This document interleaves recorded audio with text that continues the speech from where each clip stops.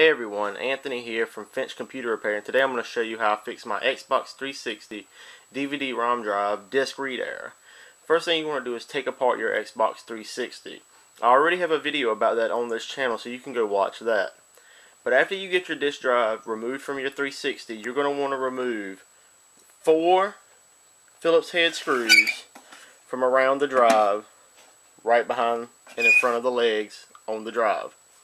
Also, this voids your warranty if you still have one with Microsoft, or if you decide to send your 360 in for repair.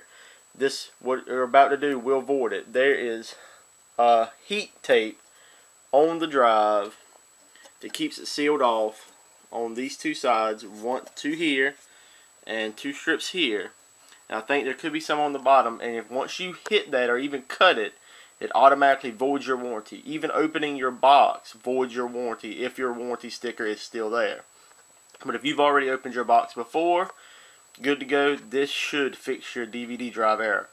Right now, I'm going to turn the camera off. I'm going to open the drive and show you exactly what you need to do in order to fix your disk read error.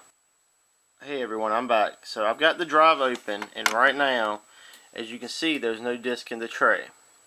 But what I found out from looking at another video that's not in HD, and this one probably won't be in the best HD either since it does not have a really good focus, but there are 2 screws above this ribbon cable right here, and you can turn one of them in order to realign your laser, which will help it read the disc if you're having the disk read error. A lot of people, and even me myself, beat on the top of the Xbox and it somehow got the disc to read, but not sure exactly how, but it could take forever to happen. But what you're going to want to do is when you open it up, you can see those 2 little bronze screws right there. They're not really screws. They're kind of just something stuck in there. I don't really know if there's a screwdriver that can fit them, but I had to use needle nose pliers. And what you want to do is when you're looking at it from the rear like this, you want to turn this screw right here, the left one, about 1/4 of a turn to the left, and then stop. And then put your drive back in. Reinstall it the correct way, hook up all the cables, the SATA data and the power, and then turn on your box, open the tray, put a disc in, and it should read perfectly fine. I've already done this fix to my Xbox, and it worked perfectly fine.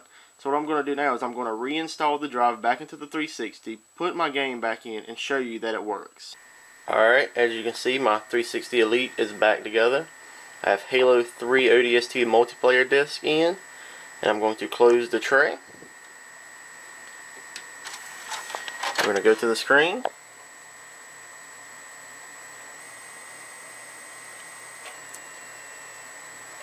And it's spinning up the disc right now.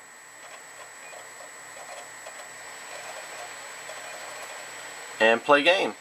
So this has been my fix for the Xbox 360 disk read error. Hope this fix works for you just as well as it worked for me. Hope you have a great day.